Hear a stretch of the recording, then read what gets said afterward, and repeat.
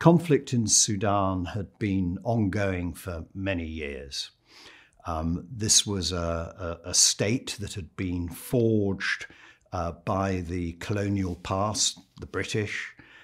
It had collected together a large number of disparate peoples and tribes and put them on a map together. And those tribes had had ongoing conflicts between themselves for many, many years. The conflicts concerned land, it concerned resources, it concerned revenge, it concerned political difficulties between them.